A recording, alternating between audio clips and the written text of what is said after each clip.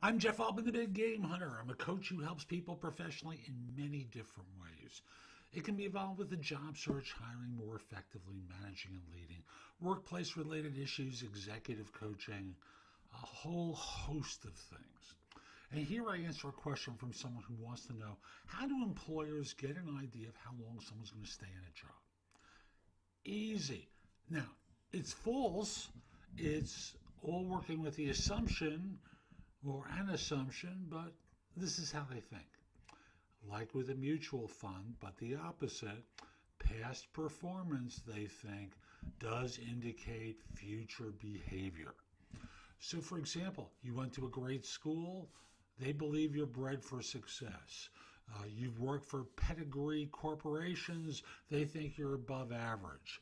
After all, you're not working for some firm no one's ever heard the name of before. You're working for fill in the blank.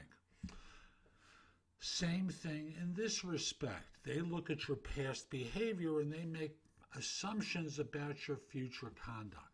Now, the fact that there might have been a recession that caused you to leave your job, that your boss was a maniac, that the project you were working on got canceled, they don't ask about that. They look at the job history and they go, 6 months here, 3 months there, 4 months there, and they assume that you're a job hopper. So this is how they do it. It's wrong. They could send an email to you asking clarification for why the frequent job changes to allow you a chance to elaborate. And you can do that in the resume as well next to each organization. Left because of position being eliminated along with 700 others. Left because fill in the blank. Mature reasons. We never want to insult the former manager. We never want to be critical. We just want to present facts. I'm Jeff Altman. I hope you found this helpful. If you have a question for me, you can ask it at Wisio.com. That's WISIO.com/The Big Game Hunter. I charge for this service, but if you do it because you saw the video or listened to it in a podcast, it's less than a third of what I'm charging people on the website. Also, if you're interested in one-on-one coaching, visit my website, thebiggamehunter.us.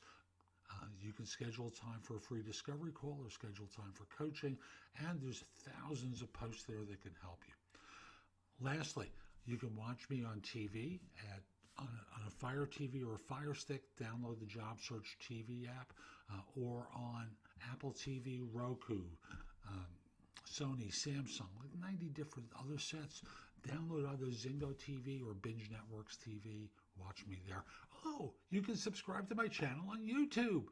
Click the small icon in the lower right or the picture of me in the upper left, and you'll get notices whenever I release new content.